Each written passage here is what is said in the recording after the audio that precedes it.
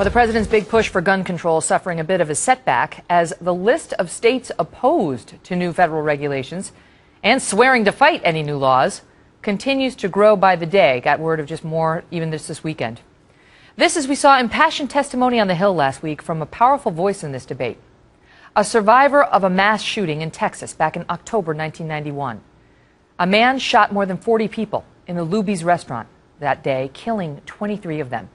Suzanna Hupp was there and lost both of her parents that day. It took a good 45 seconds, which is an eternity, to realize that the guy was simply going to walk around, take aim, pull the trigger, go to the next person, take aim, pull the trigger. He was executing people. Suzanna says she does not blame the shooter for her loss, but instead the laws and the lawmakers who she claims left her sitting there unable to protect herself or her family.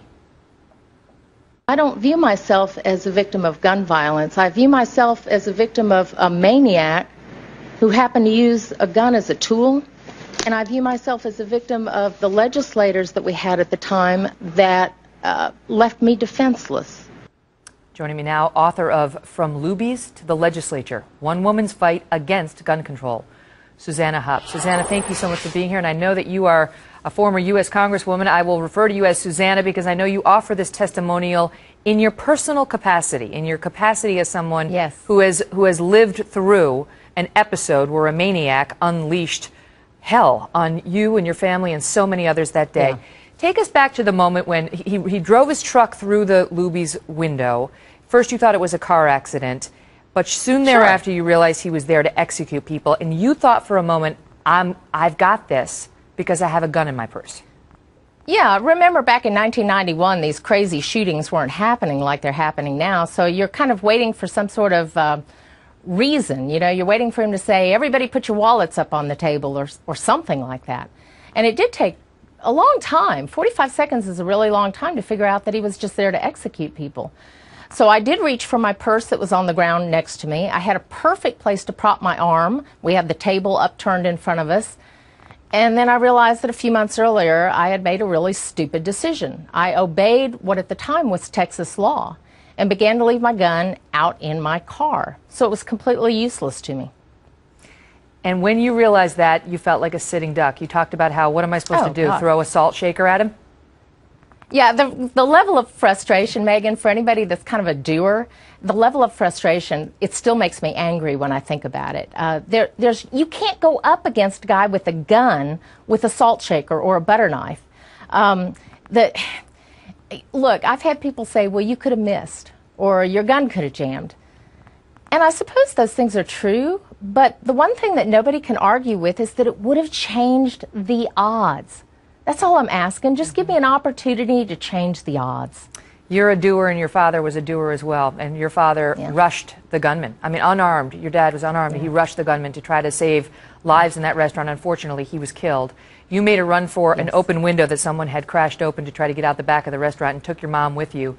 But unfortunately, your mom would not leave the man she had been married I tried to to take my mom. Years.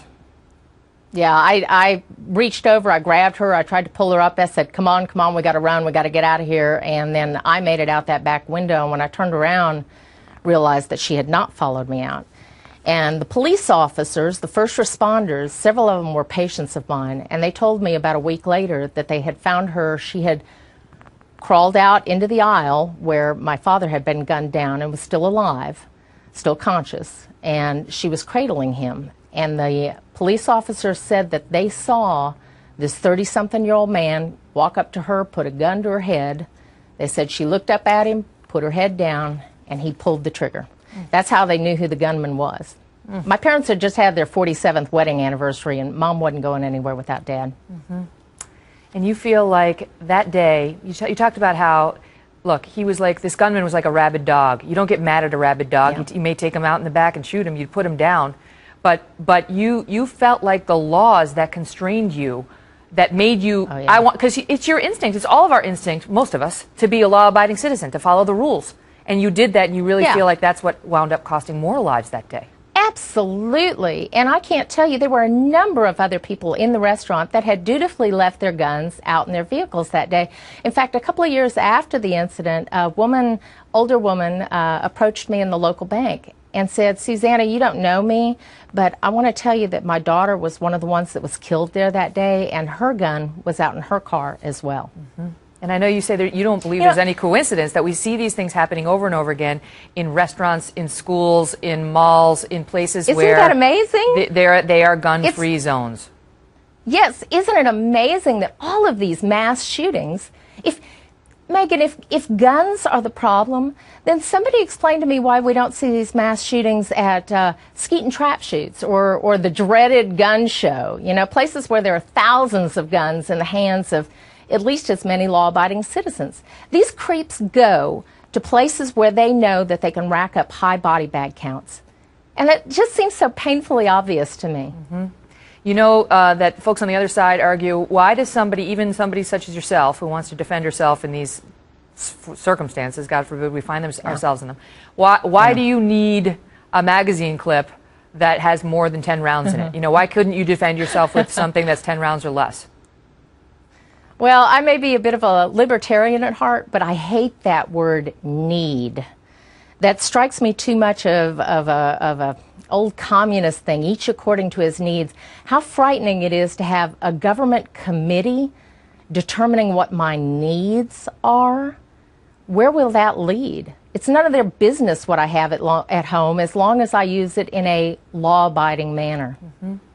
And do you Megan, go ahead. You're a mom, and well, I know you're a mom, and I'm a mom, and I just can't imagine being back in that position, but instead of having my parents with me, have my kids with me, and not have any way to protect them. That just makes me ill. And I know you say that even people who are opposed to guns and you know, more robust Second Amendment rights would probably want to have somebody who had a gun nearby them. God forbid they found themselves in a Luby's type situation.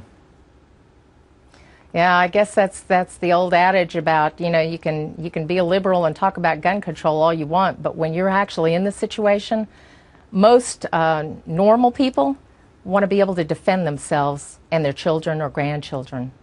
You know, I don't know you, Suzanna, and I certainly didn't know your parents, but it sounds like you had a beautiful family, and their instincts were so laudable. And I mean, each one of you, thank you. Your father acting so courageously, and your mother acting out of love, and your survival instincts, and your initial courage to try to take on the gunman. Thank you for being here and telling your story. Thank you for having me, but let me make it clear, no courage. I ran out of that restaurant. But your instinct wasn't to run. Your instinct was to fight back, and then reason prevailed when you realized it wasn't possible. Susanna, thanks again. Thanks for having me. Wow. Have you heard her story before?